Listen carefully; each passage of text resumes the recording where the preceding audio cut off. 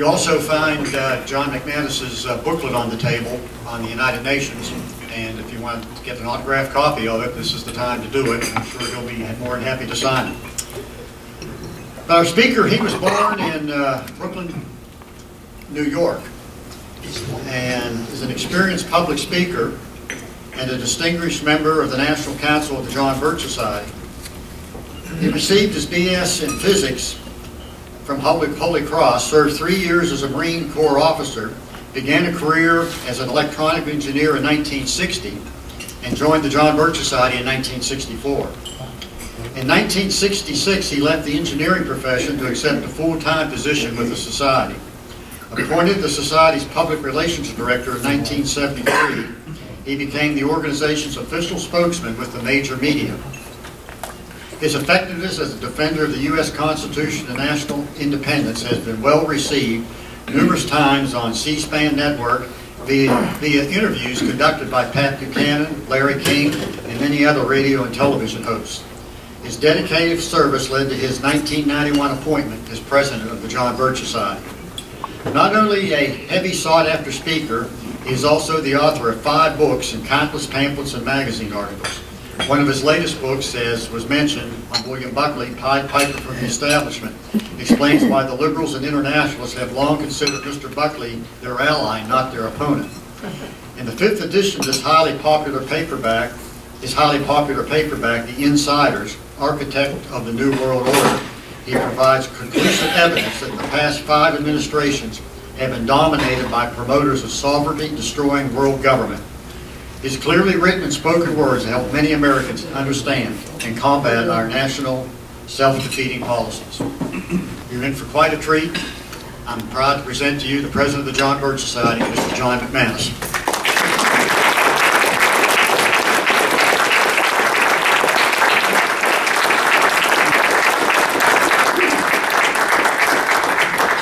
Thank you, Bill, and thanks for hitting the button here and getting the first slide on the screen ahead of time. I heard a story recently about an older couple that went out for dinner, and when they got to the restaurant and they got seated, the waiter came over and said, "What can I get you folks?" And the lady piped up and she said, I'll have the roast beef dinner and a salad." And the waiter said to her, "And your vegetable?" And she said, "He'll have the same."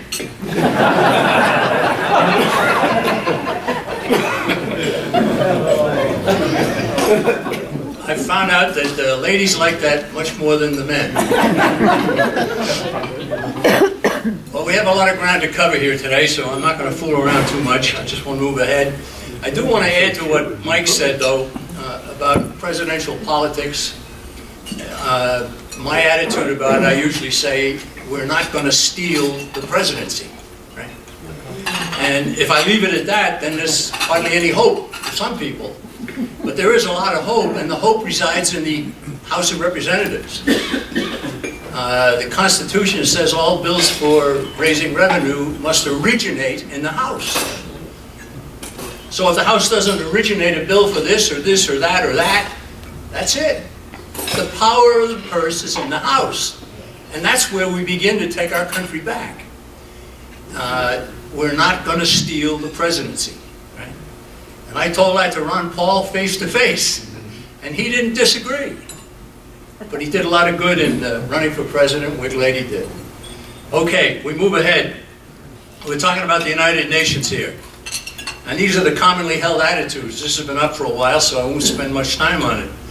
There are people who say, oh, the United Nations is just a place for blowing off steam and it never accomplishes anything and it just needs to be reformed and we got to get better leaders for it and so forth. But they do feed hungry people. Right? And of course, when they say that, the response is, yeah, every bit of the money that goes to feed the hungry people goes to governments first, and they keep most of it, and then they feed a few people and take a few pictures. Right? That's always been the case, right? And then they say it's a place to talk rather than fight. Okay, this is the most repeated attitude. The UN is a place to talk rather than fight. Okay. Why involve 193 UN member nations when a problem affects only a few? And that's what you do if you bring it to the United Nations. Right? Doesn't the US have an ambassador in almost every other nation?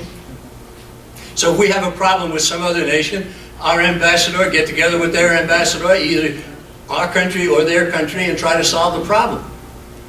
Why bring it to 191 others, which would make it only worse and certainly invite there being a world conflict? So that doesn't hold up either.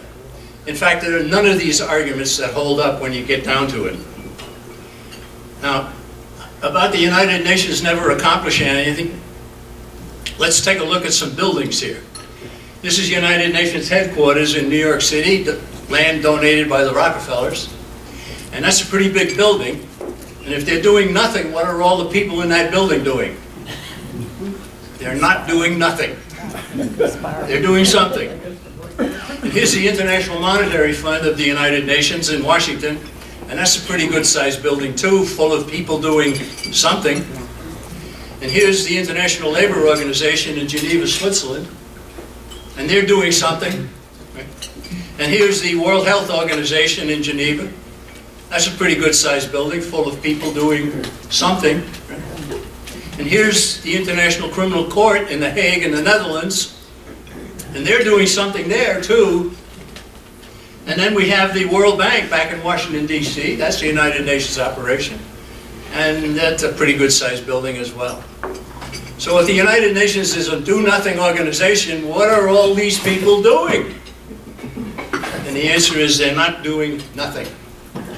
And we can go on. I don't have pictures for the Food and Agriculture building of the UN that's in Rome, or the World Health Organization in Geneva, or the Seabed Authority in Jamaica, or the Atomic Energy Agency in Vienna, or the Maritime Organization in London. And I don't have pictures of more agencies and organizations in Tokyo, and Bangkok, and Montreal, and Paris, and Nairobi. They're all over the world with their buildings and their people who are not doing nothing. Now let's go back to very basic here about our own country. It started with the Declaration of Independence. Men are endowed by their Creator with certain unalienable rights, and to secure these rights, governments are instituted. That's the fundamental philosophy of the United States of America in two very short portions of the Declaration of Independence. Then they said, Congress shall make no law regarding the rights that we got from God Almighty. That's the first item in the Bill of Rights. Well, go to the UN, what do we see?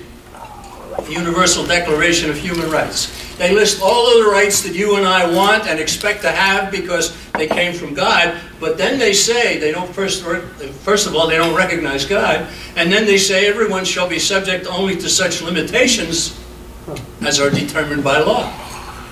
We say Congress shall make no law. They say they can make a law to cancel any of the rights that we expect to have. And then in 1966, the UN came out with another document called the International Covenant on Civil and Political Rights. And they said the same thing. Rights may be subject to certain restrictions, but these shall only be such as are provided by law and are necessary.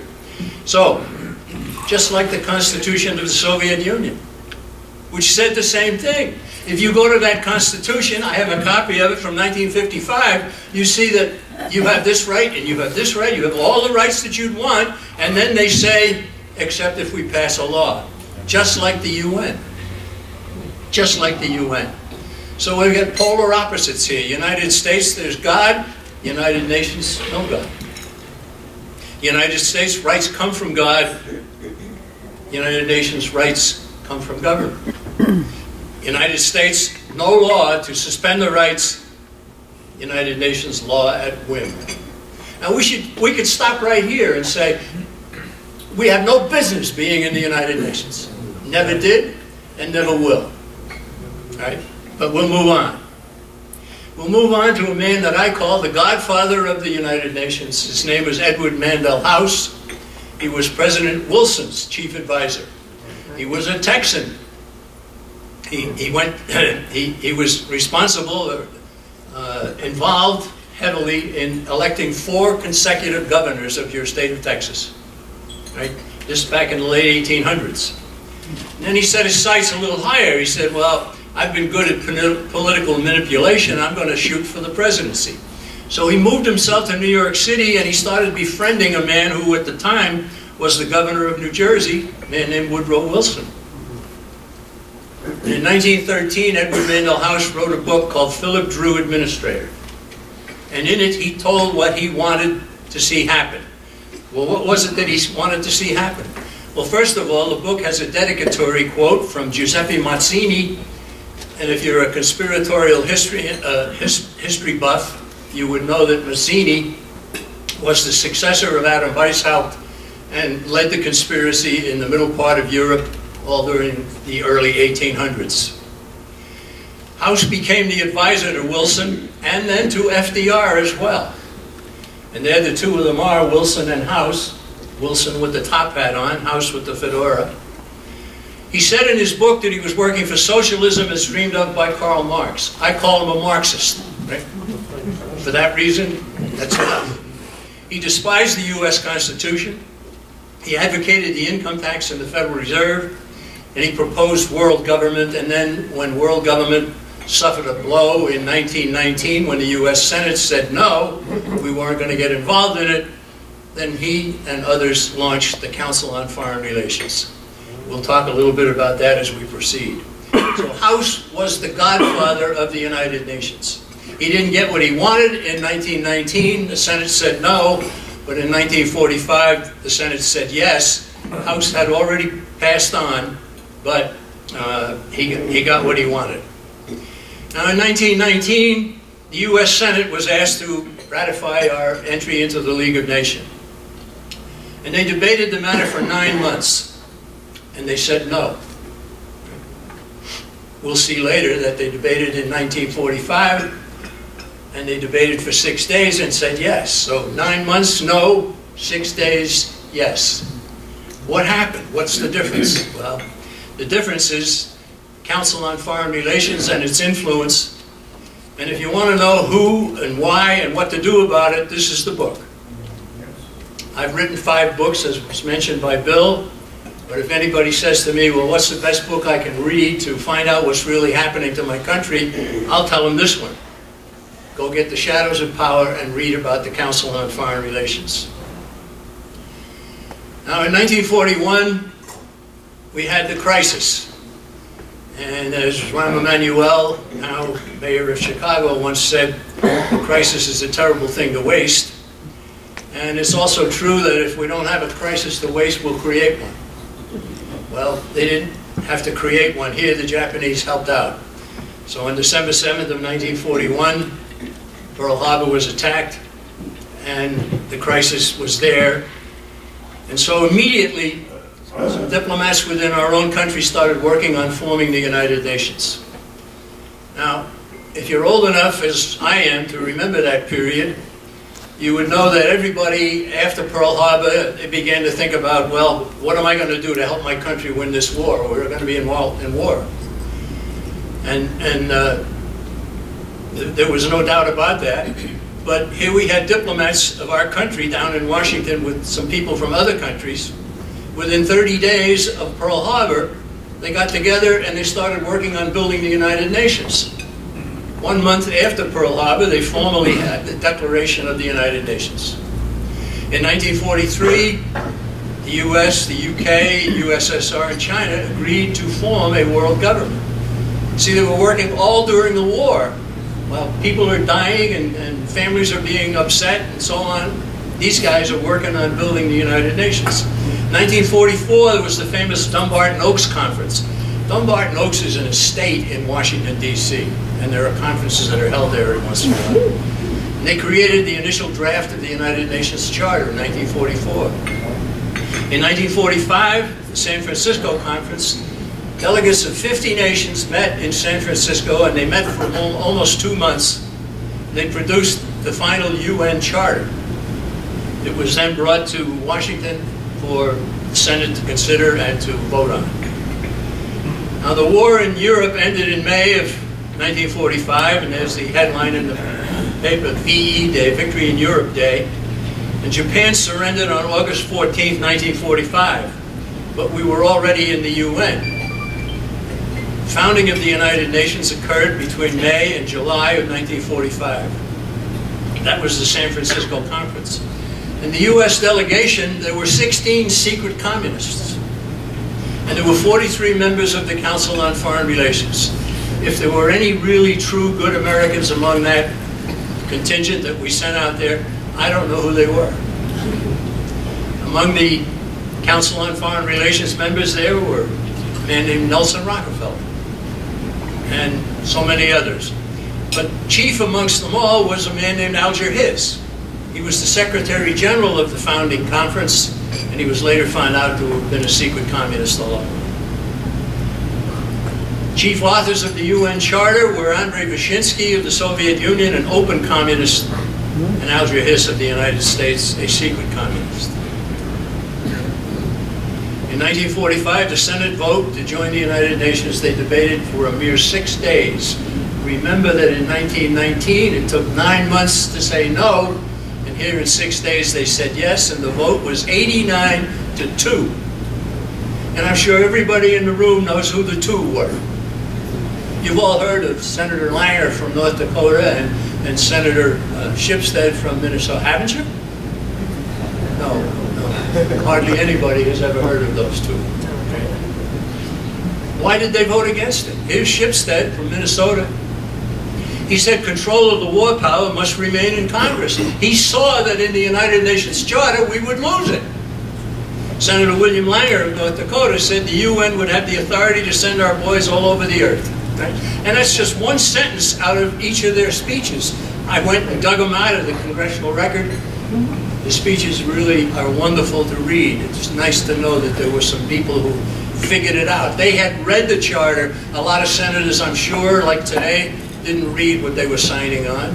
They just took direction from the leader of the party or the leader of what. Here's a diplomat named J. Reuben Clark. He'd been in the ambassadorial corps. He had been in the State Department. He read the charter and he said it's a war document, not a peace document. It makes it practically certain we shall have future wars. It removes from us the power to declare wars, to choose which side to be on, to determine the equipment we use, and to command our sons who do the fighting. And all of that has happened.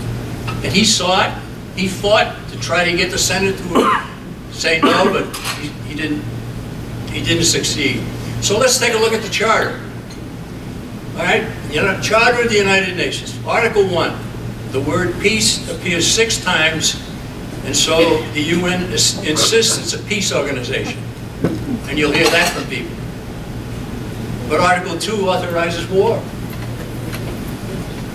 Article 2 says it discusses the application of enforcement measures under Chapter 7 of the UN Charter. So you go to Chapter 7 and see what kind of enforcement measures they might use. Well, it says demonstrations, blockade, and other operations by air, sea, or land forces of the United Nations. This is the peace organization. That, ladies and gentlemen, is war.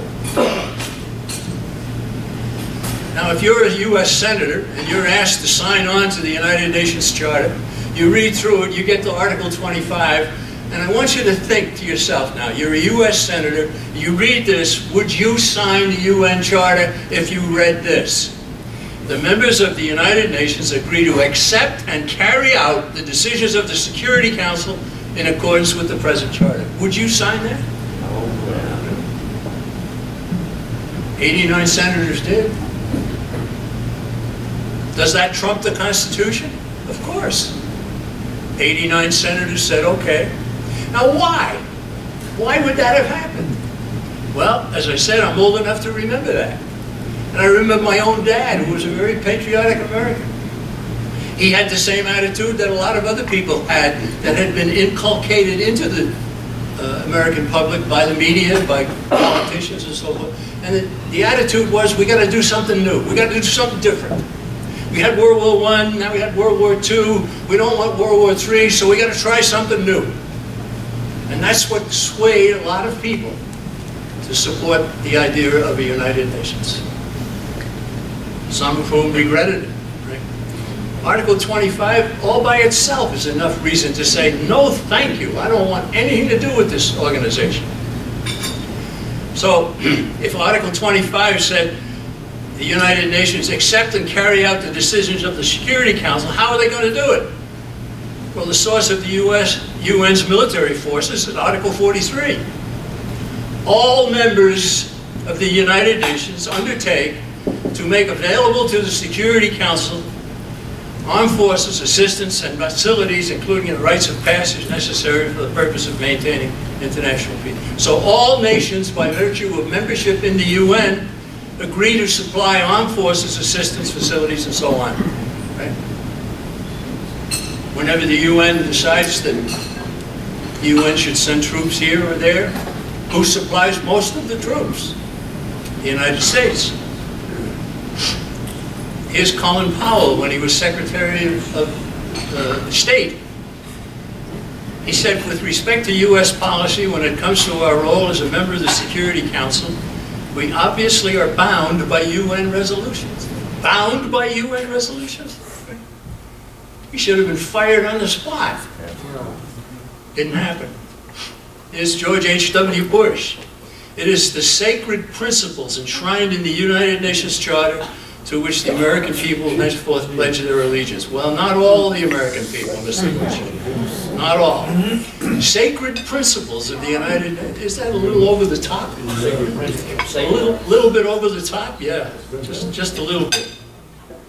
Now, there's something else that hardly any Americans have ever heard about, and that's the United Nations Participation Act. It is so key to understanding what's happened to our country here. It was passed by Congress in December of 1945. That's 6 months after we got into the United Nations. And the United Nations Participation Act says, the President shall not be deemed to require the authorization of Congress to send troops to enforce Security Council resolutions. Okay? That's treachery right there. Now, there were some congressmen and one congresswoman very opposed to this. Jessie Sumner of Illinois. She said, this measure gives congressional authority for surrendering the American people to an all-powerful world government. Good for you, Jessie Sumner. She was a lawyer. She was a real estate dealer. And she saw it for what it was. Over in Ohio, there was a medical doctor who was in Congress named Frederick Smith. He said, this measure strikes at the very heart of the Constitution. It provides that the power to declare war shall be taken from Congress and given to the President. Here is the essence of dictatorship. Absolutely, right on target. So they voted in the House of Representatives. Are we going to pass this United Nations Participation Act? And the vote was 344 to 15. Only 15? And the Senate approved it by voice vote. Now, there is a bill, and I'll mention this before we finish, there is a bill in the House right now to get us out of the United Nations. Right? It was introduced for years by Ron Paul, and now it's been introduced by Congressman named Paul Brown from Georgia. The first item in that bill is to repeal the United Nations Participation Act. The very first item. And I know that hardly anybody has ever even heard of this. Right? It is so key. It is why we don't declare war when we go to war anymore. Precisely. Senator Robert Taft voted for the UN in July of 1945 and regretted it later. He said the UN has become a trap, let's go it alone. He said that in 1948. He tried very hard to stop the United States immersing itself more and more into the United Nations. Now go back to the Charter and we go to Articles 52, 3, and 4. And we see regional arrangements. The UN Charter allows the formation of regional arrangements like NATO, like CETO. The Security Council shall utilize such regional arrangements for enforcement action under its authority. Security Council shall be kept fully informed of the activities of all of these regional arrangements. Let's talk about NATO first. NATO was sold to the American people as a way to keep the Soviet Union from moving further west after they had conquered Lithuania, Latvia, Estonia, Poland, Bulgaria, on and on they go, right? And it was sold to the American people. We got to have NATO to stop the Soviet Union. No. No, NATO was an essential measure for strengthening the United Nations, according to its chief promoter, Secretary of State Dean Acheson, a member of the Council on Foreign Relations. No surprise there. NATO was created in 1949. It derives its authority to exist from the United Nations Charter. I got this NATO handbook. It's about that thick. It's got all kinds of stuff in it. It mentions the United Nations over and over and over again, subservient to the United Nations. And only 13 senators voted no for us to get involved in NATO, led those 13 by Robert Taft. NATO, now with 28 member nations, is now in charge of the war in Afghanistan. Any suggestion that that might be why we're not doing so well? The Korean War started in June of 1950. That's a year after NATO was formed. North Korea invaded South Korea. The UN Security Council said all members send forces. The US supplied the troops. There were a couple of here, a couple of there from other nations. Almost all United States. And there was no declaration of war. Well, there were some reporters that went to President Truman at the time and said, how can we go to war without a declaration of war? And Truman said, we're not at war. This is a police action. If I can send troops to NATO, he said, I can send troops to Korea. There you go. There you go. During the Korean War, UN flags were flying over our troops. And General Douglas MacArthur, whom I revere, asked for more flags to send over so they could fly them over our troops. And then pretty soon he began to realize what was happening. And I know some Korean War vets who told us they figured out what was happening. They started taking those flags down. But you know, the state of war in Korea still exists. The shooting stopped. There was an armistice in 1953, but the war has never ended. The state of war still exists. We still have 40,000 troops in South Korea. We're defending South Korea while they're selling automobiles to us here in the United States. Have we lost our minds? Why don't they defend themselves? Well, I think that we can't pull out of Korea because the United Nations still wants us there. Korean War, a police action? How many tens of thousands of Americans died there? And General George Stratemeyer, who led our troops, testified at Senate hearings after the armistice of '53. And he said, you get into war to win it, you do not get into war to stand still and lose it, and we were required to lose it. We were not permitted to win. And he went on and on. And several other generals and admirals went to those hearings as well to protest what had been done. General Douglas MacArthur, you may recall, liberated both South Korea from the communists and North Korea. The whole peninsula was now free. The Chinese communists came across and greatly outnumbered our people, 20 to 1. Right? And there was some heroic activity there. One of my heroes, a general, he was only a colonel then, Chesty Puller. Chesty Puller at one point says to his troops, he said, we're surrounded, that means you can shoot in any direction. And he also said, don't let one of them get away. But look what MacArthur said. In his own book, Reminiscences, published years later, he quoted the Chinese general who led those forces into South Korea, Lin Piao. And Lin Piao said this, I would never have made the attack and risked my men and military reputation if I had not been assured that Washington would restrain General MacArthur. They not only restrained General MacArthur, they fired him. Yeah. He came back. There were ticker-tape parades in the United States, one huge parade in New York City. MacArthur probably could have run for president, but he just didn't want to do it. He just said, I'm not a politician. All right, but Lin Piao said, if I had not been assured that Washington would restrain General MacArthur, who assured him? United Nations. And some of our own State Department people, no doubt about it.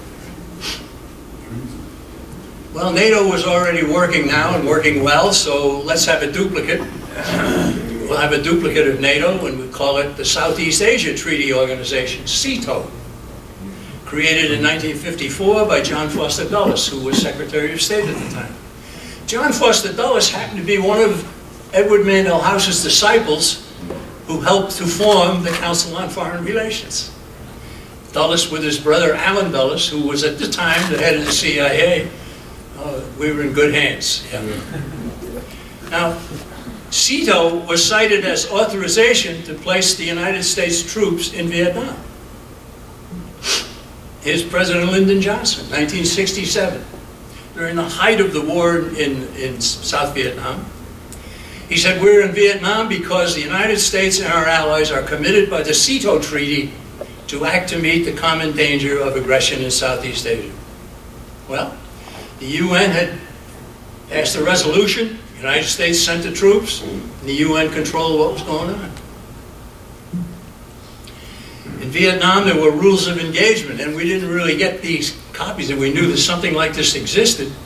But in 1985, Barry Goldwater, who was a senator from Arizona at the time, he published the rules of engagement in the Congressional Record, 17 pages of it that I copied. And it goes on and on and on. It just makes you sick to your stomach to read it. Don't attack enemy planes on the ground. You can wait till they get in the air and they're shooting at you, and then you can attack them. Right? Don't attack truck convoys if they go off the highway. If they go off the highway, then you couldn't touch them. Right? Don't close Haiphong Harbor, which is where, that's in the North Vietnamese, got all their supplies from Eastern Europe and so on. Goldwater said these rules unquestionably denied a military victory. Absolutely. Who wrote the rules of engagement? Well, some of our people did, and some of the UN people, obviously. But we were not permitted to win. The Vietnam War turned out to be the only war the United States had ever lost. We move on to the first Iraq War, 1991. Saddam Hussein and his forces invaded, wanted to take over Kuwait, neighboring Kuwait. And George H.W. Bush was president of the United States. He went bonkers. He kept talking about a new world order, a new world order, a new world order, the United Nations, and he said the Gulf crisis has to do with a new world order. And that world order is only going to be enhanced if this newly activated peacekeeping function of the UN proves to be effective. You recall that the first Iraq War, it was over in a matter of weeks. It stopped suddenly. Many wondered why. Right? UN Security Council authorized forcing Iraq out of Kuwait only. That's only what they were allowed to do. And George Bush kept saying that the Iraq War is to strengthen the United Nations. Second Iraq War, 2003. This is right, it's actually 2 years after, or a year and a half anyhow, after the 9/11 terrorism attack. Here's a copy of a letter written by our ambassador to the UN, John Negroponte. And it starts off by saying the actions being taken are authorized by existing council resolutions, including resolutions 678, 687, and so on and so on. There's no doubt about this. Ladies and gentlemen, there's a principle involved here. And it's not a happy thing to say that one seeks authorization from a superior, not from an inferior. We seek authorization from the United Nations to go to war. And they are the superior. Incredible. The Afghan war now, it's under NATO. We have a 13+ years of war. We're still sustaining casualties, and on it goes. There's General David Petraeus, who happened to be a member of the Council on Foreign Relations. Surprise, surprise. And he disgraced himself, and I don't think we'll hear from him anymore. So let's just summarize UN wars. The Korean War, the UN flags were flying. The Vietnam War was under SEATO. The Desert Storm War under UN authorization. Second Iraq War, UN authorization. The Afghan War under NATO. Ladies and gentlemen, our military has been a UN puppy dog since 1945. And I say that having served in the Marine Corps during the 1950s. I didn't know. Just before the Second Iraq War, 6 months in fact, the House International Relations Committee met. Congressman Ron Paul, a member of the committee. Mr. Chairman, I have a motion. Okay, Ron, what's your motion? I move that we declare war on Iraq. And I intend to vote against my measure because I don't believe we should go to war against Iraq. But I also don't think we should ignore the constitutional requirement for a congressional declaration. Good for you, Ron Paul. Well, the chairman of the House International Relations Committee is a supposedly great conservative from the Chicago area named Henry Hyde. And Henry Hyde actually said to Ron Paul, Ron, there are things in the Constitution that have been overtaken by events and by time. Declaration of war is one of them. Your measure is inappropriate, anachronistic. It isn't done anymore. And that was the end of that. Some of my Birch friends in the Chicago area, where Hyde was from, they wrote to him and they said, is the part that says you shall receive compensation for your services also an anachronism? They didn't get an answer. In 1961, our State Department, under CFR member Dean Rusk, put out State Department document 7277, called for gradual turnover of military to the UN, disarm the citizenry. It says at the end, in stage 3, disarmament would proceed to the point where no state or person would have the military power to challenge the progressively strengthened UN peace force. That is still policy of the United States.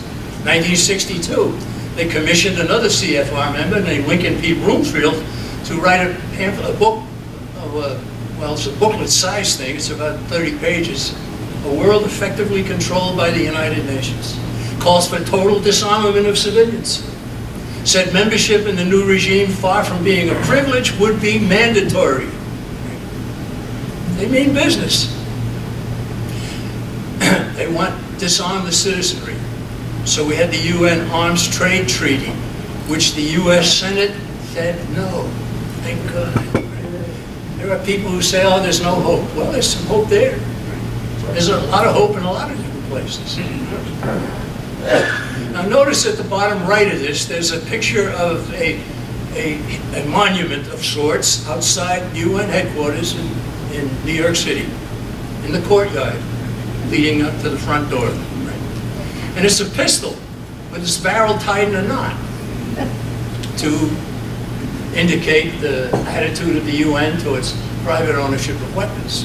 What's interesting about that is that that is not a military weapon. That is a Colt revolver.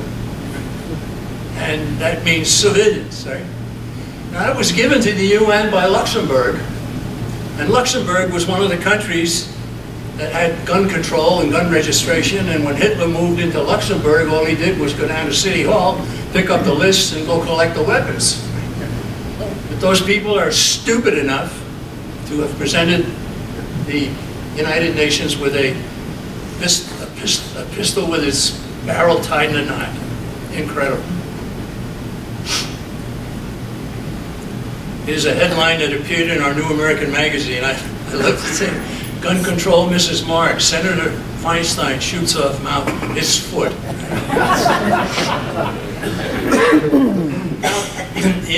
The UN Charter also has, in Article 2, Paragraph 7, it states very clearly that nothing in the present Charter shall authorize the UN to intervene in matters which are essentially within the jurisdiction of any state.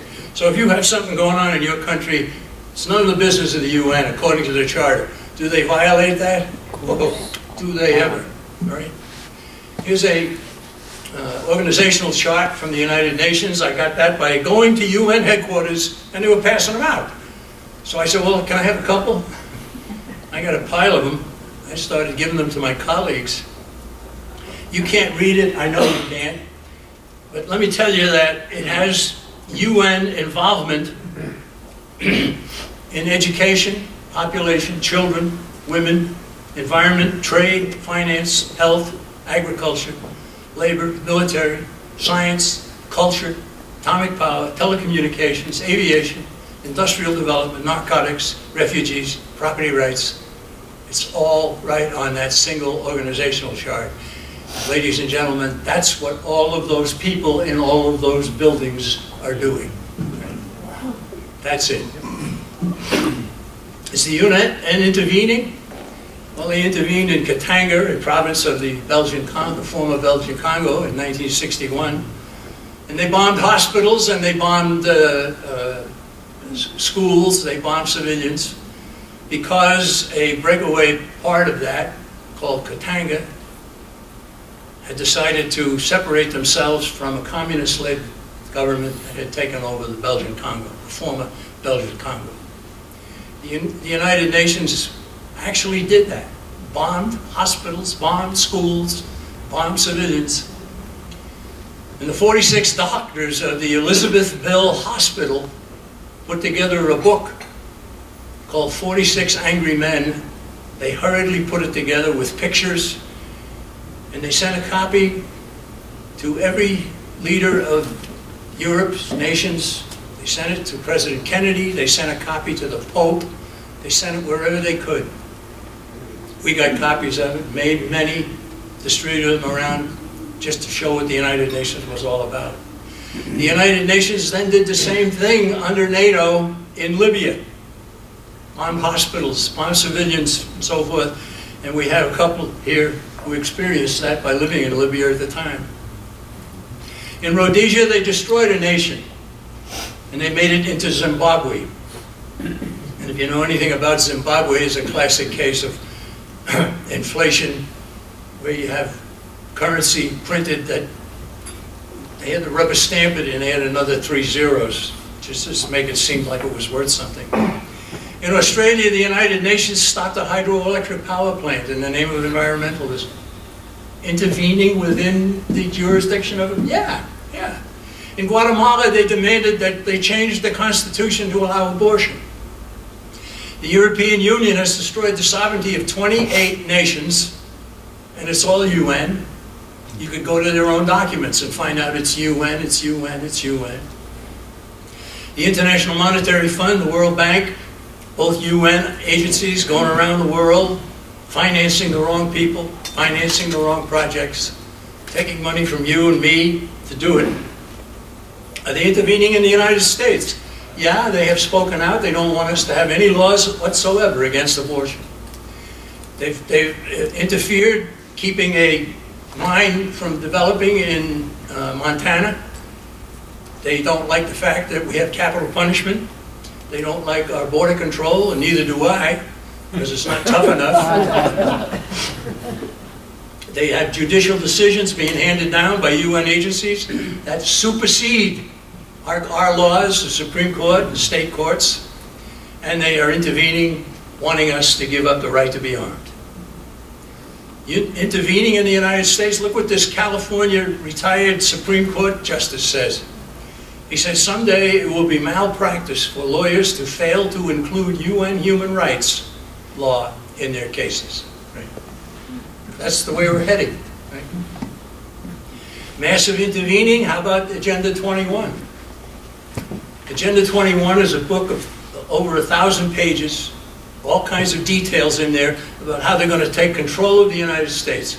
The foreword to that book, written by an editor, a lawyer named Sitars, he said, Agenda 21 proposes an array of actions which are intended to be implemented by every person on earth.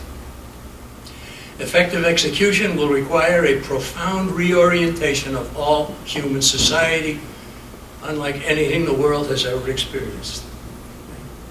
Intervening within our country. Agenda 21 is a stealth program. It's after property rights, it's after family size, water rights, civil liberties, waste disposal. Wants to control food, transportation, energy, education, children. It's massive and it's very dangerous. Happily, there have been many communities alerted by the John Birch Society members across the country that had gotten involved in this and are now pulling out. We have a DVD and booklets on the subject of Agenda 21. Then we go into Common Core, globalism for your children.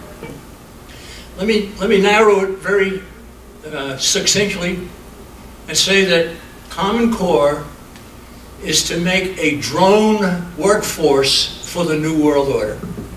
Amen. Not to have people become educated, not to have them understand the classics in history, not to understand science or anything. It's to make drones to supply goods for the New World Order. That's what Common Core really boils down to. Arnie Duncan, Secretary of Education, in 2010. Our goal for the coming year will be to work closely with global partners, including UNESCO, to promote qualitative improvement and system strengthening. Is Common Core a UN program? Yes. Agenda 21 a UN program? Yes. Here's our DVD on Common Core. I recommend that. So we see the schools now, they've replaced reading, writing, and arithmetic with recycling, racism, and reproduction. We have a new 3 R's. Future plans for the United Nations.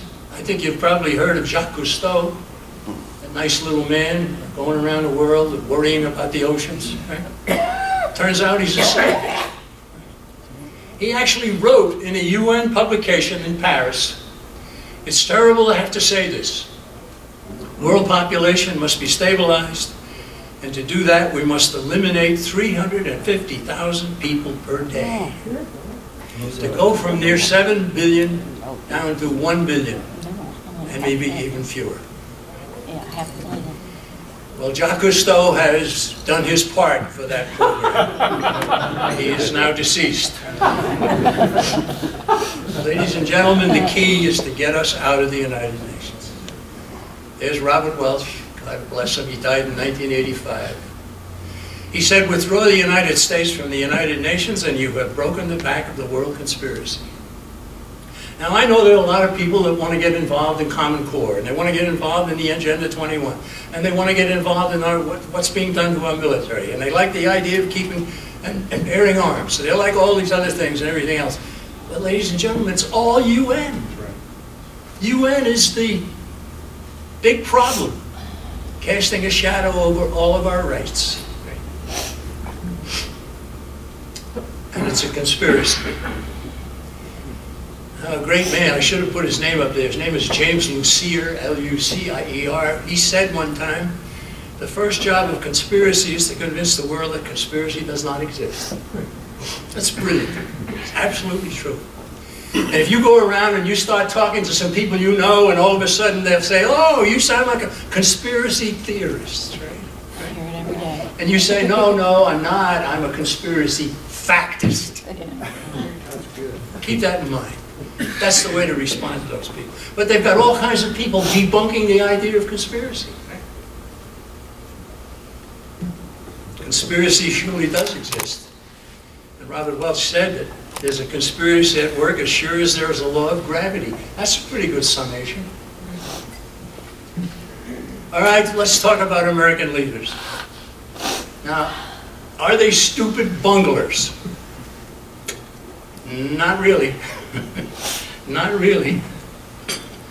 Are they not lacking in good information, which is why they do some of the things they do? Again, not really. Well then, what's going on here?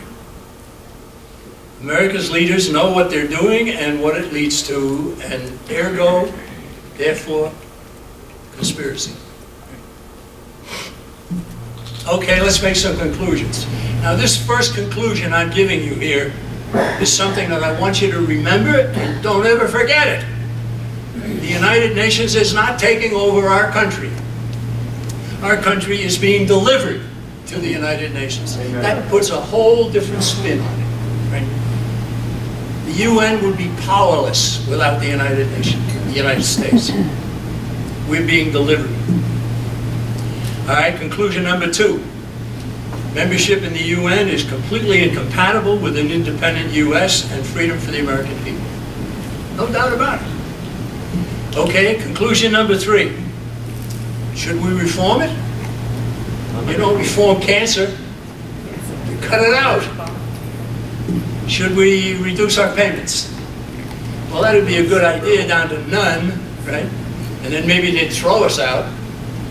But that's not really the answer either. How about, let's get a friendlier Secretary General. What would that solve? Nothing. So what is the real conclusion? Get out. Get us out of the United Nations. That's a billboard. It's down in Arizona. I don't know if it's still up. It was there last time it was down there. Halfway between Tucson and Phoenix. And I knew it was there, and when I'm being driven by a good Birch friend, I said, well, when we get to the billboard, please stop. I want to take a picture. I said, I might even get out and genuflect. I don't Wouldn't it be great if those were all over the country? Yes. Billboards like that. Something maybe you should shoot for amongst this group. Put up a UN billboard. Let people know that the John Birch Society is not only still around, but thriving. There's House Resolution 75. I already mentioned it. It's called the American Sovereignty Restoration Act. It's a measure to provide for complete withdrawal of the U.S. from the United Nations. There's Paul Brown. He's a medical doctor. He's a congressman from Georgia. He's now trying to be a senator. Right? I wish he'd stay in the House. I think the House is more important than the Senate. But anyhow, that's up to him. Anyhow, his bill is exactly the same bill that Ron Paul put in the ACA for many years. And item 1 is to repeal the United Nations Participation Act. So what about this John Birch Society? Rock solid information, 5 decades of experience, sorely needed national organization, plan for victory. Let's go back to that national organization. That makes us different. See, when the John Birch Society decided to get involved in the fight against Agenda 21, all of a sudden things happened all across the country. So much so that the New York Times ran a front page article on a Sunday edition blaming the John Birch Society for the attention being drawn to Agenda 21.